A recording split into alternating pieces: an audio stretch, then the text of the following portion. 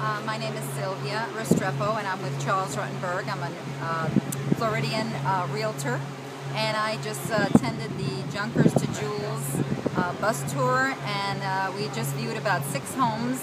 We had about 5 leaders explaining their insights, their wisdom, and knowledge about what to look for as far as the investment arena.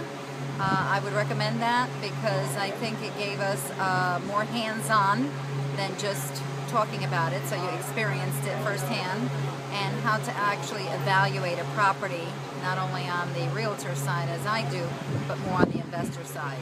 What did you learn that you didn't know before? Well, I guess as far as figuring numbers, which really that's the totality of all this, is that you need to know what numbers that you can work with, what kind of profit, what kind of margin, what repairs are going to take to get this home either to buy,